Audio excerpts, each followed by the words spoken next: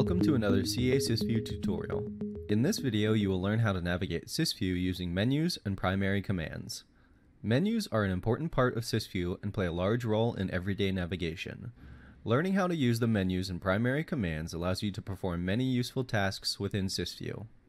Please note, your profile may differ slightly based upon individual customizations. The menu options available to you may also differ based upon your security authorizations. Let's start with the primary option menu. By default, the first SYSVIEW menu you see is the primary option menu. This menu appears when you first log on to SYSVIEW.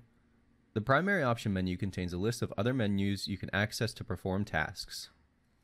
Each SYSVIEW menu option has an input field, option number, and a description.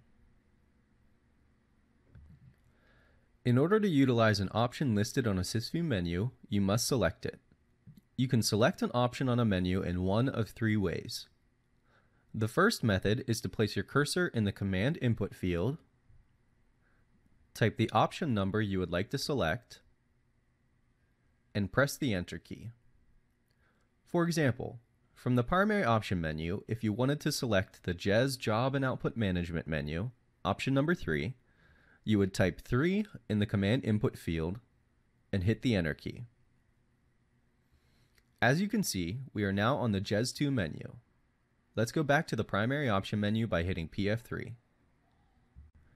The second method is to place your cursor in the input field to the left of the option number you would like to select and press the enter key. For example, if you wanted to select the System Overview menu, option number 1, you would move your cursor to the input field to the left of option number 1 and hit the enter key.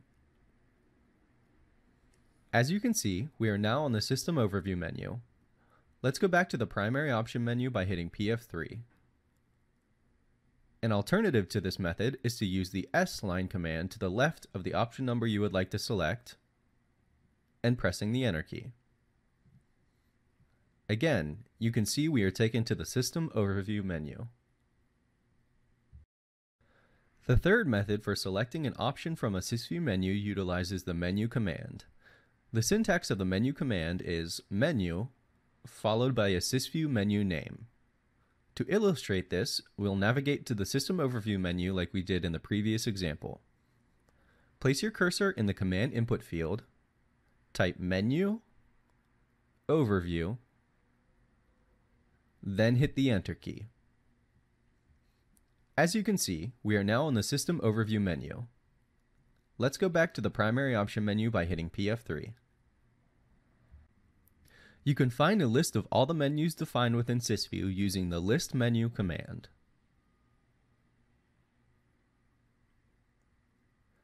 If you simply enter the command menu without a specific menu name, it will navigate you to the primary option menu.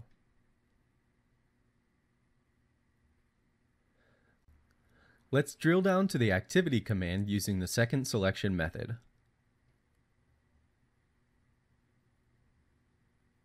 The name of the command that will allow you to navigate directly to a display is listed in the title line. In this case, the command is activity.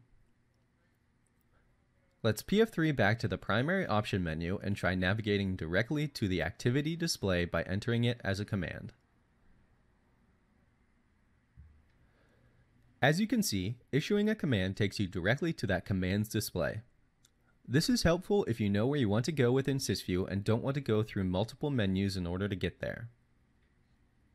You can find a list of all the commands defined within SYSVIEW using the commands command.